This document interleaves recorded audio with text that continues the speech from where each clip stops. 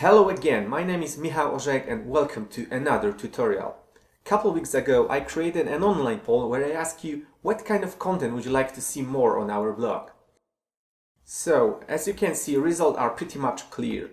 Most of you think that learning Unreal Engine is awesome, and I must agree. And by the way, thank you for positive feedback we get from you guys. We hope it's just the beginning. Okay, let's get started. Today we are gonna take a look at pre-made animations, physics simulations. We're gonna use a physics engine in 3D Studio Max to make the following object animations, like you've probably seen here. What we can see is a quite nice animation of a falling and breaking rocks, bricks and so on. At first I was like, hey, nice physics they have here. Game engine calculates objects' position and rotation at real time. Everything seems to be dynamic. But wait a second, isn't it just a single mesh? A skeletal mesh with some pre-made animations? Yep, it is. And I must say it looks really nice. And there's a lot of such skeletal meshes in here. Basically, all breaking, cracking, flying pieces are simulated in other applications. This, for example, is awesome. Okay, so now you can ask yourself, why do you want to use pre-made animation to fake physics in a scene if you already have physics engine built in? I tell you why. First of all, you have more control over what's happening with the simulated objects and you're sure that every time you play it, it is the same. So you can plan your cinematic. Secondly, it's cheaper than calculating physics in real time. We don't have any calculations going on. It has already been simulated, so we get position and rotation keyframes as a result. But, like everything in this world, there are pros and cons. For example, you are limited to animation you created and it cannot be changed relatively quickly. Take this example. You change your mind and this scene should have more, I don't know, boxes in the middle of the floor. And now what? Animation doesn't fit. There are more bad sides of using pre-made animation, but let's leave it for now and focus on actual making such stuff. Alright, let's jump to 3D Studio Max and let me show you what we are gonna be doing. Okay, do you recognize that scene? It's Unreal Engine started level. What I did is I exported couple objects from editor into a single FBX file. I will show you quickly how to do that. Just open Starter or any level, select objects you want to export and click File, Export Selected. Pick a path and hit Save. What you get is a single FBX file that you can easily import into your 3D application. Alright, let's check the animation. Nothing really complex here. I'm using MassFX for the simulation. And MassFX is a physics engine built in 3D Studio Max, since version 2012 as far as I remember. Okay, let's start from scratch and I'll show you how I did this. Let's reset the 3D Studio Max scene. First, let's import FBX with all objects we exported from the editor.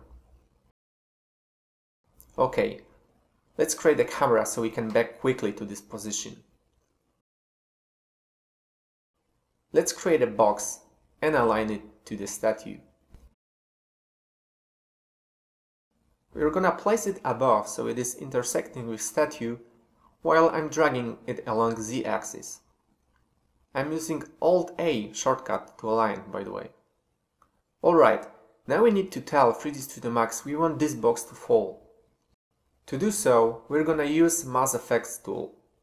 Open up Animation, Simulation MassFX, Utilities and Show MassFX tool. You can also open Toolbar. Right-click on the free space and choose MassFX tool. I already docked the window on the left so I have better access. For those who never used MassFX, I really recommend to check its possibilities first. Alright, we want these objects to interact with each other.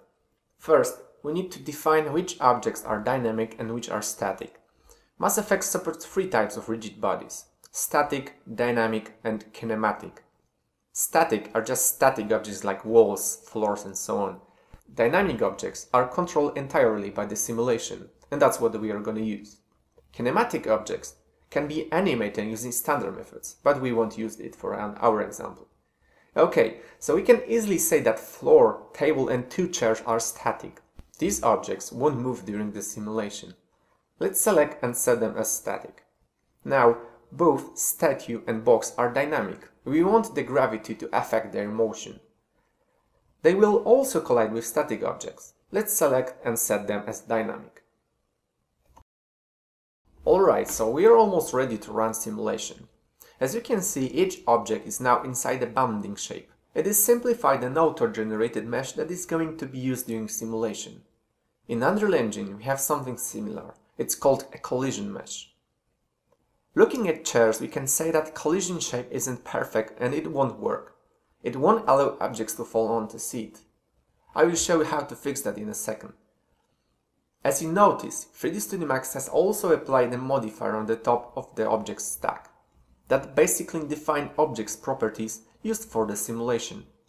You can change here, for example, mass, friction, or use one of the presets. Let's leave it for now and let's see our simulation. Go to Simulation tab and hit Start Simulation. And here we go. With just few clicks we have a nice animation. Now let's reset the simulation and let's play around with the settings. We can move our box to different spot or change its rotation. Let's test this out. The nice thing about the Mass Effects that is quite fast. If you want your simulation to be more accurate, you can increase the number of sub-steps. Of course, using a higher value slows down the simulation. Maybe it is not so noticeable in this simple scene. Okay, I mentioned about collision meshes and the precision. Let's fix our chair. Under Physical Shapes rollout, we can see Shape Type property. Now it is set to Convex type. But look what happens when I change it to the original type. Chair's bounding shape is gone now. Now it uses its original mesh for calculations. Let me quickly show you the difference and why it's so important. Let's bring back the shape type to convex. Let's make the box to fall directly on seat. Just like that. As you saw, that wasn't what we expected. Box is bouncing off invisible surface. Okay, now let's change the shape type to original and see what happens.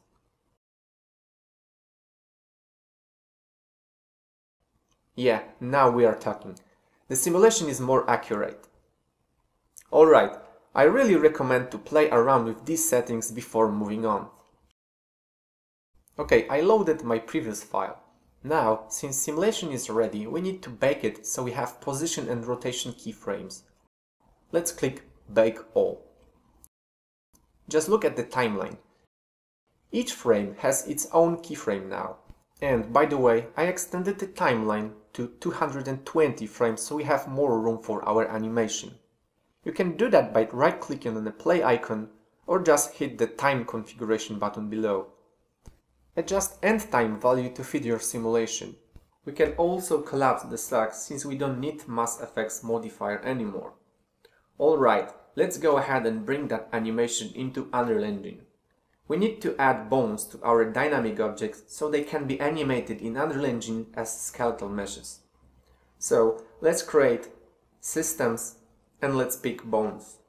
We're gonna need a single bone, so let's delete this one. Let's call it bone underscore box.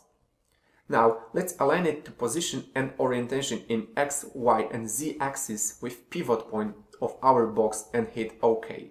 It is important to choose pivot, not center of the object. Let's do the same with statue bone. Let's also give it a name.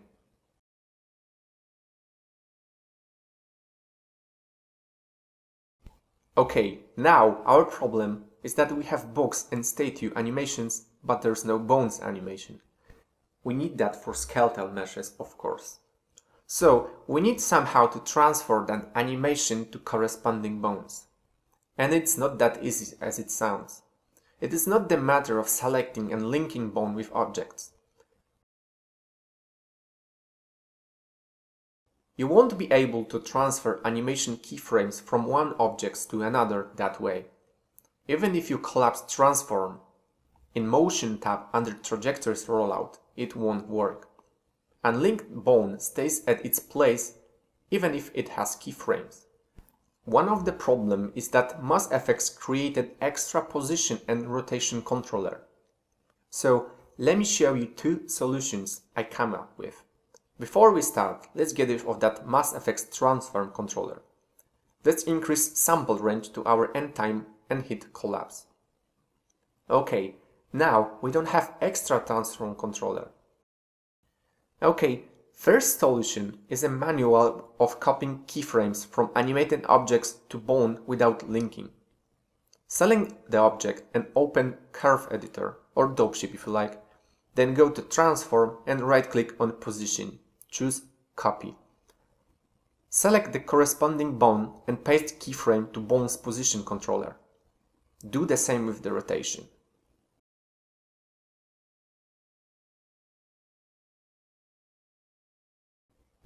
As you can see, it works, but it's a pain in the ass to transfer that animation.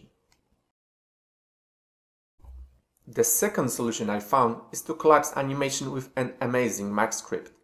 Thanks to Martin Bright, hope I pronounce his surname correctly, we are able to collapse animation even if objects are linked together.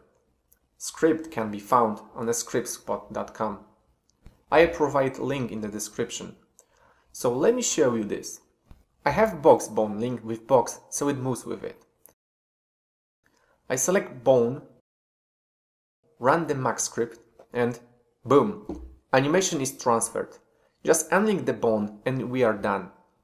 I'm sure you already forgot first solution and started downloading that script. Alright, so we're almost ready to go. All we need to do is to add a skin modifier to our objects and add bones. Let's do that. I'll delete box and statue animation so we have only bone animation.